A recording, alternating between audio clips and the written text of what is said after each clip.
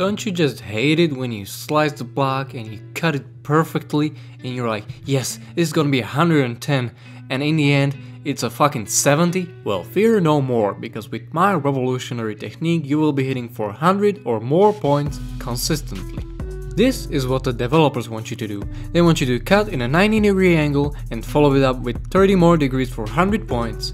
You then can gain extra 10 points if you sliced a node exactly through the middle.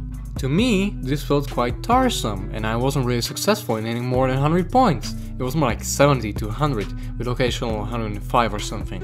And then I found a way to get 100 points almost always. I call it flinching, which sounds dumb, or tipping. Basically, I hit the nodes with the tip of the sabers with a swipe motion, whereas what the developers show in the video is more of a cut with the middle of the sabers. This feels really good and is not as tiresome, but takes some practice since you're more likely to miss nodes as you're trying to hit them with the tip of the sabers.